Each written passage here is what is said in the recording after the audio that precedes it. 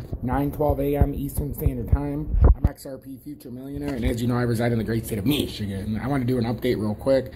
Today I'll be going to the Clausen Fest, which is going to be very fun.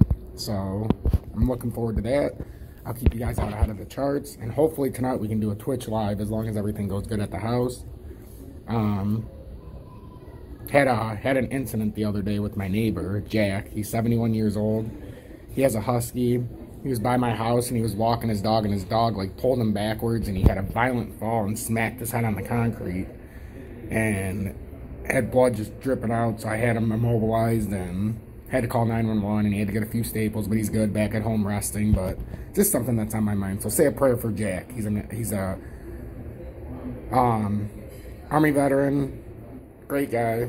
So, but fortunately I'm good under those situations. So make sure to hit that like button, turn that bell notification on, and please subscribe to the channel if you're new or returning. We have over 13,100 subscribers in such a short amount of time for a reason. I keep you up ahead and in front of the market each and every day. That's my job. That's what I take pride in. So I wanted to focus on XRP. Again, what we talked about last night, if you knew, what we've been talking about is the fact that we have not been able to break down.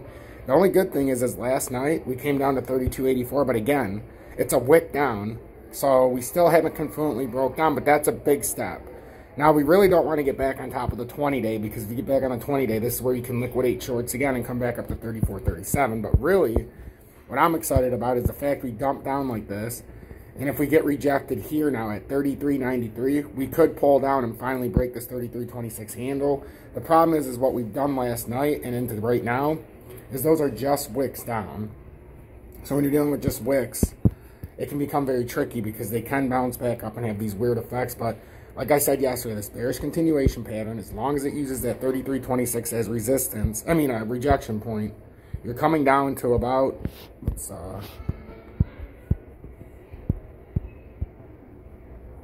you'd come down to 28.87. That was a big move down yesterday to 32.85. But again, like I said, don't get fooled by just wicks. They've got to be candle closes, and we can't get these candle. Look at that 4-hour wick, pulled it right back up. But that's a huge move to try to push us further down. And just now watch today if 33.89 resistance holds. If not, you can still have a small rally this weekend because the futures is closed. Like I've been saying, I would not go long. If I was doing a position, I would be going short. I was sleeping last night when it pushed through. But I'm certainly paying attention for if we get a drop down and break back down through 33.26. This is becoming a very clear picture now.